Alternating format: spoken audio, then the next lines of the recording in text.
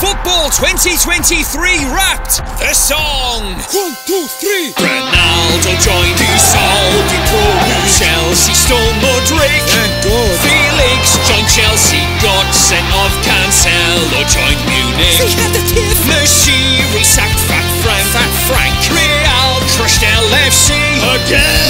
And Messi played a friendly. City broke FFP. Two legal team.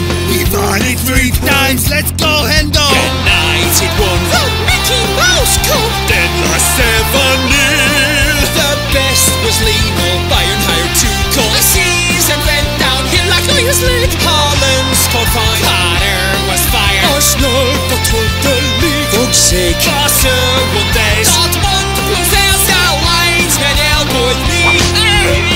Accidental, nothing to see here. Man City won the FA Cup, but at least you got a free hand. Shut up. Man City won the Champions League. GFFP cheating twice! Mourinho lost the Europa League. Emblems are referees. Football heritage. Time to get the blue shuttle. Moisey won his first trophy.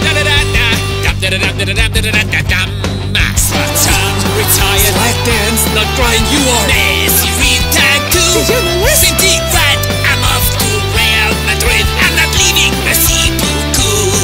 You turned us down. You brownie clown. And so did these guys too. The Saudi Pro League bought 60 players. And so did Chelsea too. Yahoo! And one of them actually turned out to be good at soccer. Kane signed for Bayern. Leon Frey. You cost 100 million. You want some? They had a fight and none a shite. What? Only 0-0? Hans turns first round. Let's send Everton down! City have turned to shit the entire year. Holland scammed. You're bad. Oh please, we'll still win it. Our second half of the season win every single game run begins now. What was your favourite football moment of 2023? Let me know in the comments and have a fantastic 2024.